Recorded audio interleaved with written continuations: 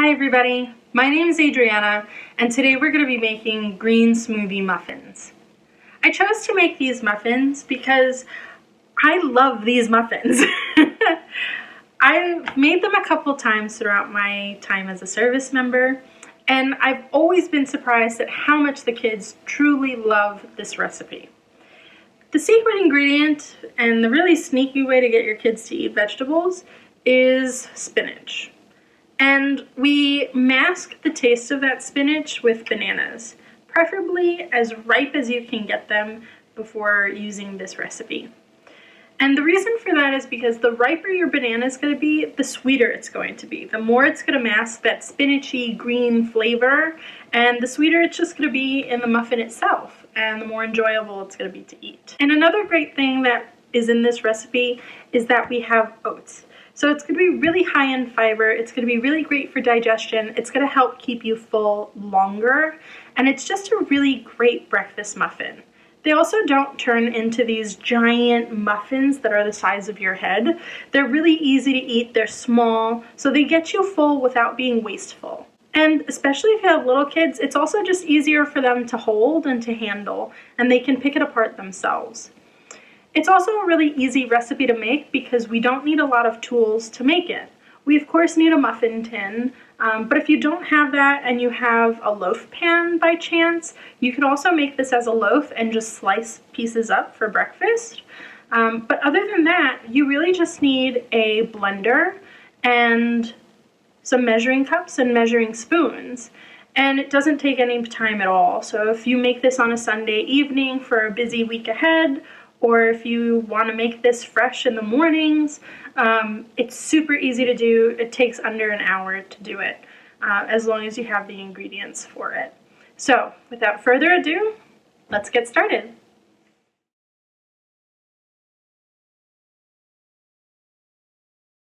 Okay, so I've gathered all the ingredients that we need for this recipe, and if you'd like to follow along as I'm measuring them out and putting them into the blender, you can do so. If I go too fast for you, I'm also going to be posting the link to the original recipe that I'm using down below in the description. So right now, all you need is your measuring spoons, a measuring cup, and a blender. Before we get started, if you don't have a high-speed blender, you can use a normal blender. Just make sure you blend your oats separately by themselves. So that would happen at this point, where you would measure 2 cups of rolled oats. And everything that we're measuring can go straight into the blender. And if you don't have a high-speed blender, blend your oats by themselves now. Then you can add in everything afterwards. You just want to make sure that they get broken down properly so that the mixture is as smooth as possible. So then we have 2 eggs.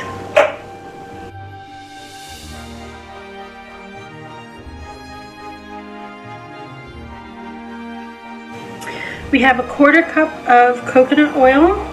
That's the original recipe. I have avocado oil. You can use whatever oil works for you, whatever you have in your house, whatever your familial preference is. Mine is avocado oil. That's what I'm going to use.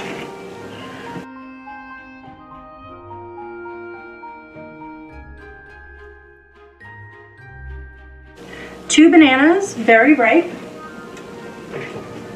So I keep mine in the freezer. They get very ripe, as you see, and sometimes I don't get to them fast enough. So I put them in the freezer so that they don't go bad, and keep them in the freezer until you're ready to use them. Because they've been frozen, they're gonna get very, very mushy and pretty hard to work with once they start to defrost.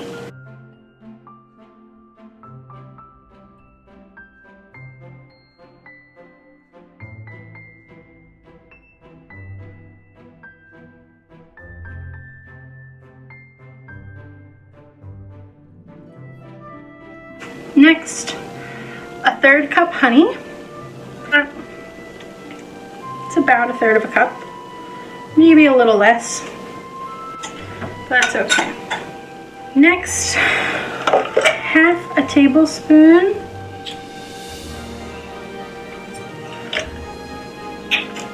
of pure vanilla extract.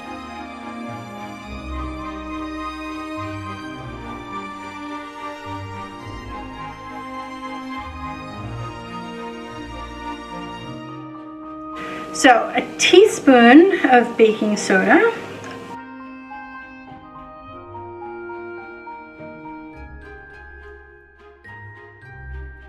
There you go. 1.5 teaspoon of apple cider vinegar.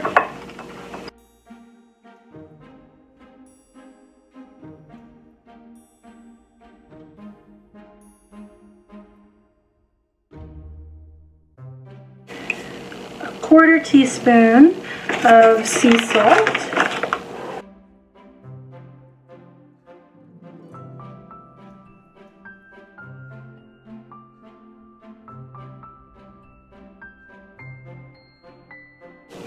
Then we have a teaspoon of cinnamon.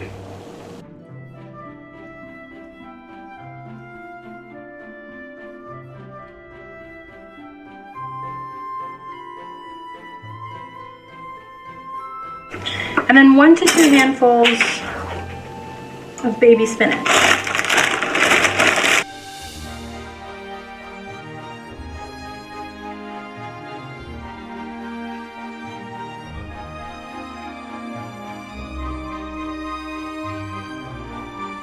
And last thing, a 1/4 cup of milk. I have almond milk. Use whatever you have, whatever your preference is. It makes no difference. I just prefer almond milk.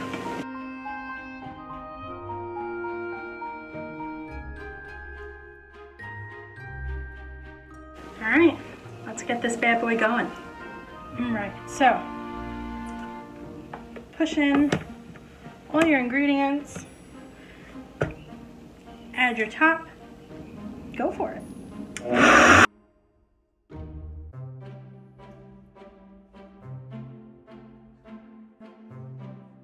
So now that everything's incorporated, we're going to remove the top and just push down any remaining ingredients you see on the side.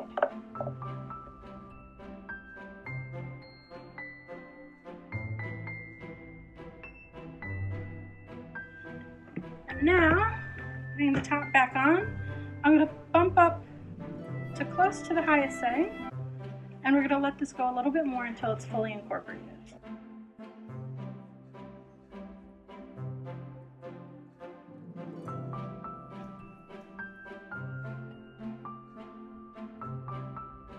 Okay, so now that's pretty much done. Again, if you don't have a high-speed blender, that's okay.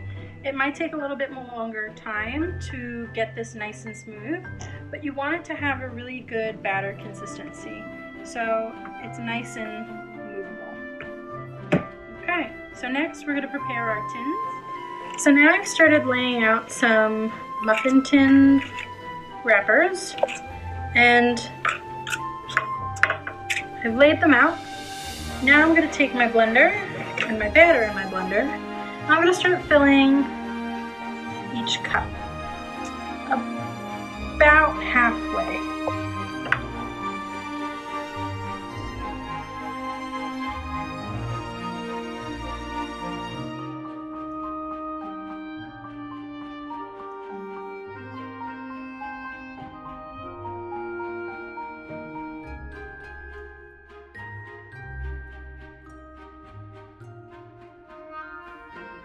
These are going to go into the oven at 350 degrees for about 20 minutes, anywhere from 17 to 20 minutes, the original recipe says.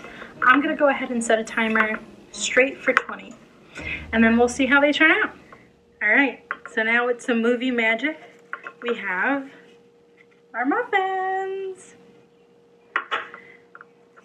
So they were in the oven for about 20 minutes, and they rose pretty well. If you're not sure that your muffins are cooked all the way, you can tap on top of the dome, and when they're still in the oven, so it takes some brave hands, but if you tap on and you leave a little divot or like a little dent in the cupcake or muffin, then they're not baked all the way, leave them for about 3 to 5 more minutes. If you tap them and they still bounce back, you're good to go. Another way you can do it, if you have a toothpick or if you want to use a small knife, you can just poke in there, and when you pull it out, if it comes back gooey, again, another 3 or 5 minutes. If it comes out clean or crumbly, you're pretty much good to go. I leave these in their pan as they're cooling so they can cook from the residual heat. So I leave them just like this, and I just put them on top of the stove. And that's about it. So I'm going to give these a try. I'm very excited to have them for breakfast for the next week or so. And good luck in making them. I hope yours turned out just as good.